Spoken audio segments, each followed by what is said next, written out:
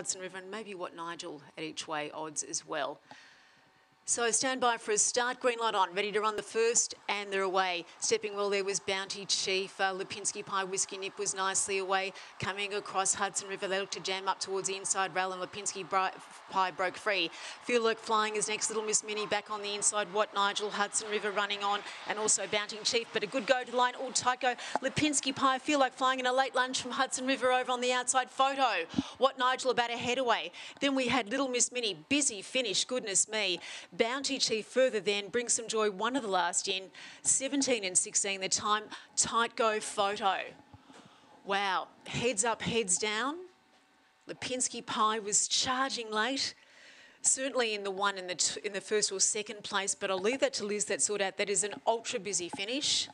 17 and 16 the time. You can see a late dive there from Hudson River, late on this, very late on the scene, winding up late. And Lipinski Pie is held on to win by a narrow margin, I suspect. 17.11 the time, the run home in 10.57. Now let's see where we go for second, third and fourth places. This could be very difficult to sort out.